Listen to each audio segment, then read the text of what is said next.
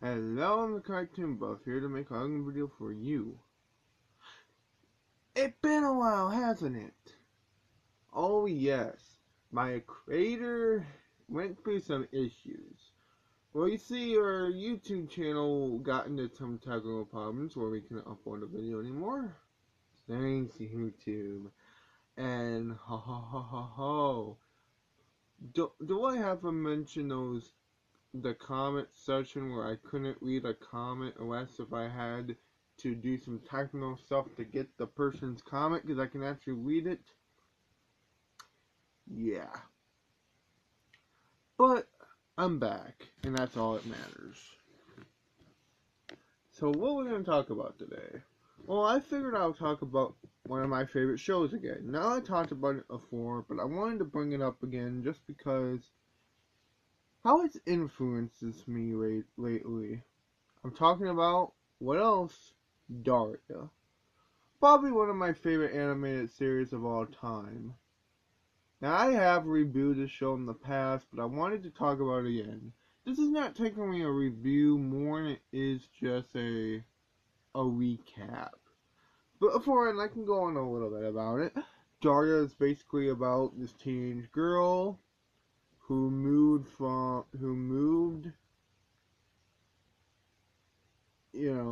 I forgot what place, but she moved from Beavis and Butthead because this is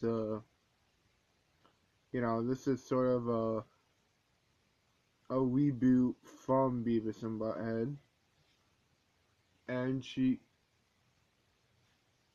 moved into Lawndale with her family,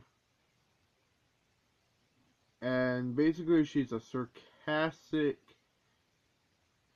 girl, very sarcastic.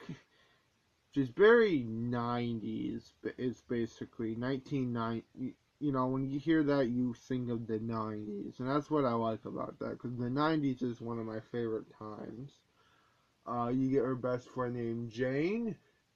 You get her dad, Jake, who is just probably my favorite character from the show, next to Daria, because he's just so miserable. I mean, you can tell he wants to do good for his family and all that stuff, but man, he's just miserable. And you got Helen, who's a hardworking mother, who I really respect.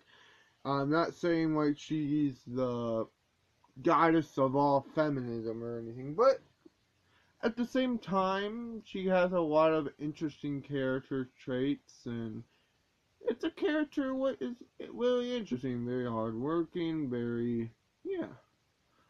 Um, so much about the show, but the reason why I even brought it up is because I wanted to talk about something for a second.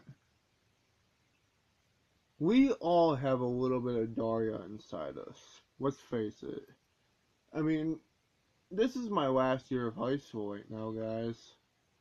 And let me tell you, middle school years, early high school years, I was a sarcastic person. I would be saying a lot of things, I would be all, why do we have to go into this miserable school and do things what we already know and all that stuff, but it's funny looking back, actually. It really is,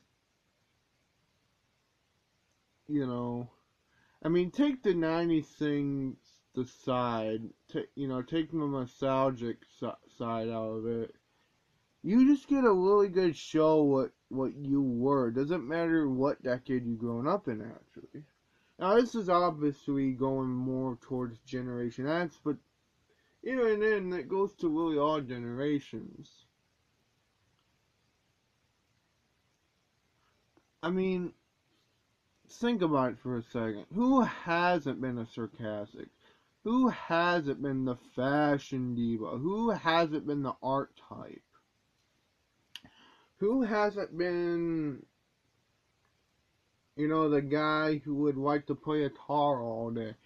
These are the things you would see in a high school. It really is. It's very interesting, and I really want more people to check it out.